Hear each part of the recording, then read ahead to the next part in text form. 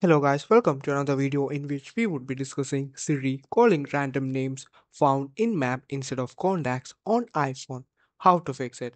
Are you having trouble that Siri is calling random names found in maps instead of your contacts on an iPhone after the latest iOS 18 update?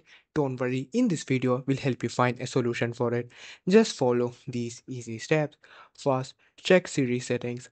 Go to settings, then Siri, and under My Info, make sure you have selected your contact.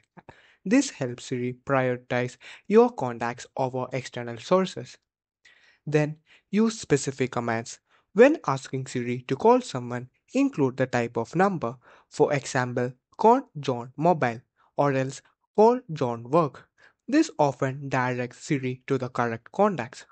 Then try disabling location services. Some users found that disabling location services for Siri can help. To do that, go to Settings, then Privacy and Security, and then Location Services. Make sure you disable it. After that, reset network settings. Resetting network setting can resolve various connectivity issues. To do that, go to Settings, then General. Now scroll down till you find Transfer or Reset iPhone. Click on Reset and then Reset Network Settings. After that, re-enable iCloud contacts. If you use iCloud for contacts, try disabling and re-enabling them.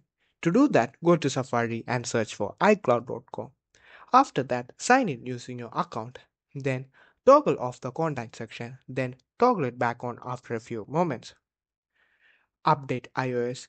Ensure your device is running the latest version of iOS, as updates often fix bugs that affect Siri's functionality. Check for updates under Settings, General, and then Software Update. If an update is available, install it. Lastly, restart your device. Most of the time, a simple restart can sometimes resolve temporary glitches affecting Siri's performance. To restart your device, press the volume up button and the volume down button. Now, the side button until you see the Apple logo appear. Even after doing all this, if you're still unable to find a solution, it's better that you contact Apple support for further assistance. Thank you for watching.